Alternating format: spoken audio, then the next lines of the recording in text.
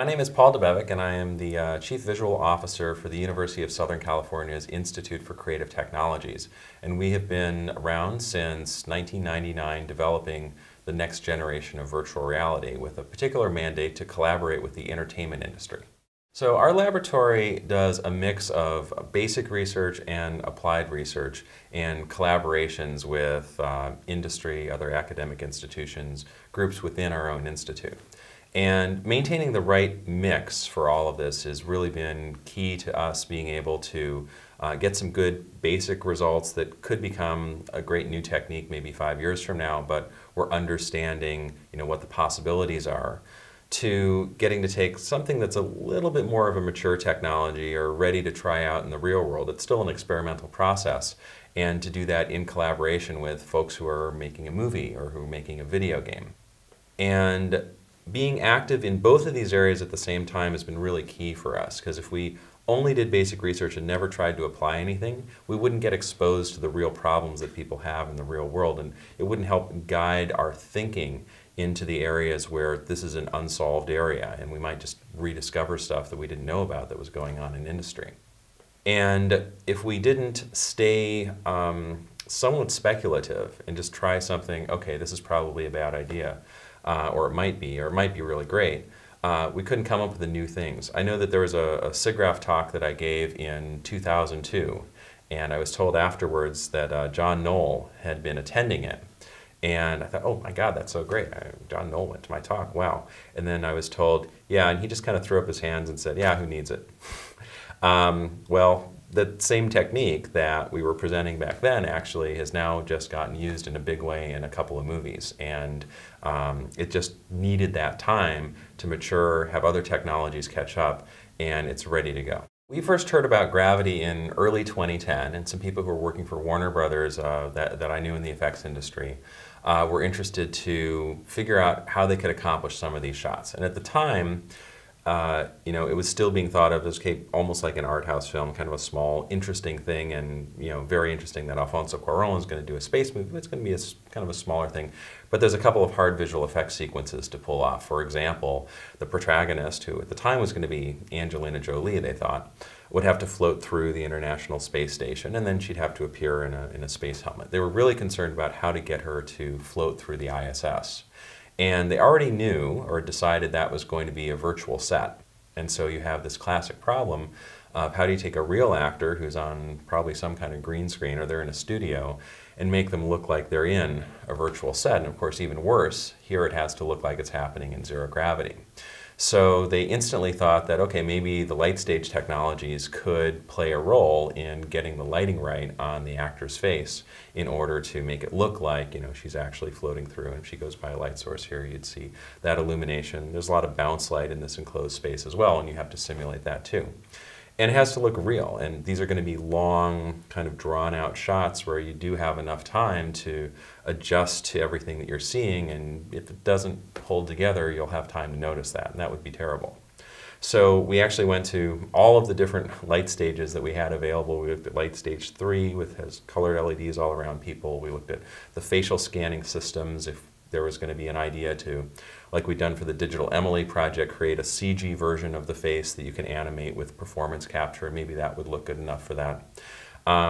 The interest really went to our big Light Stage 6 device, which is 26 feet wide. It has about 6,000 LEDs all around, and that was clearly going to be big enough to suspend somebody on a wire rig inside and then try to play lighting back on them. The problem was that Light Stage 6 only has white LEDs. It doesn't have the ability to produce color. And the thought was that, well, maybe the light in the ISS isn't all that colorful and we can get away with black and white light. I thought that probably we're going to want to have some control over the color tone. And there is a way you can use white LEDs in order to create coloration, which is that if you take 3 images very close together of the actor lit by the red channel of your lighting environment, then the green channel, and then the blue channel, you can put that together into a composite image that shows it as if the actor's lit by color illumination. But at that point you have to shoot at several times your actual frame rate, do some motion compensation to line those all up together. And once you start doing that, you can actually start thinking about, well, let's film the actor in a way where we can actually put them into any kind of lighting in the post-production process. And that's another line of work that we've done with the light stages, where we will put high-speed cameras on people and we'll rapidly go from, light from the right, light from the left, from the front, from the top, maybe even 30 lighting conditions. And then afterwards we have all these lighting passes on people and we can recombine it after the fact to make it look like they were lit by any kind of animated lighting.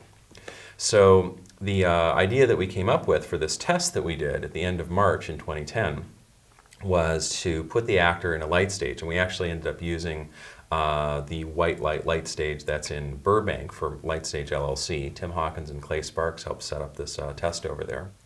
And we had Alfonso Cuarón come and actually direct a test actress in the stage.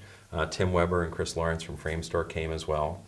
And we rapidly changed the lighting on this actor through 11 lighting conditions. And these were blurry gradients of light coming from all the principal directions. And then a couple of literal lighting reproduction patterns where they were lit from as if the light from the earth from here, and then from here, and then from here. And our idea was, if we can use these basis lighting conditions with the gradients to figure out surface normals, to figure out 3D geometry, to do a rough diffuse specular separation in a technique that Graham Fife, who did a lot of the 3D reconstruction for this project, came up with, that we should be able to relight this actor's performance per frame and also view it from any angle after the fact and have it match just as realistically to these literal lighting reproduction patterns that we were putting on there. And the test went pretty well. The cameras were a little cranky to deal with because we were going to these new Cinemag cartridges that had a little bit of trouble, and every so often one of them, oops, we got to do that again. But we got a very nice take, and we processed the data, and this actually got published as a paper at Eurographics 2011 called Comprehensive Facial Performance Capture. And it looked like this was going to be a pretty cool technique to try to use, as long as it was going to be okay for a couple of key visual effects shots. And then as the development went further, they realized, you know what, we're going to want to do almost the entire movie as this kind of visual effects shot. And at that point, as much as they wanted to use the technique, and Framestore was getting some nice renderings of these relit object files and reflectance maps, it wasn't going to be practical to do half the movie this way with multiple high-speed cameras running for all of these takes. And so the main technique is much closer to what we'd done in our SIGGRAPH 2002 paper, which we called Light Stage 3, where we literally surround the actor with color LEDs that play back the illumination. You have to know what the lighting is beforehand, but you can put any colors around and animate it and get the light to match into the light of the virtual environment. But in addition, they did bring Sandra Bullock and George Clooney over to Light Stage LLC's Light Stage and digitize their faces at very high resolution to become digidoubles. And the digidoubles that were done by Framestore, which actually look very nice, were used for a number of shots to help blend between the live action footage done in the lighting reproduction LED system, and then they can go to a CG character lit by image-based lighting effectively, and then back. And there's even one where there's almost full screen where they saw a digital double.